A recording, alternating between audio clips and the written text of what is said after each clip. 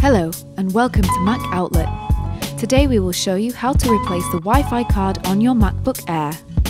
Let's get started. After removing the back cover, make sure you disconnect the power supply. Now using a pair of tweezers, disconnect the two connectors on either side of the Wi-Fi card. Remove the screw holding the card in place and take the card out. After replacing with a new one, put the screw back in place and reattach the connectors to the card.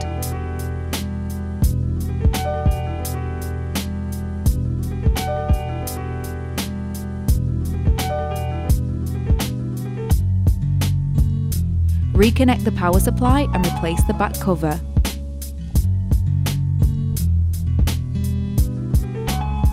You are done! For more tips like these, subscribe to our channel, and for more information about our products and services, please visit our website. Thanks for watching, and we'll see you soon.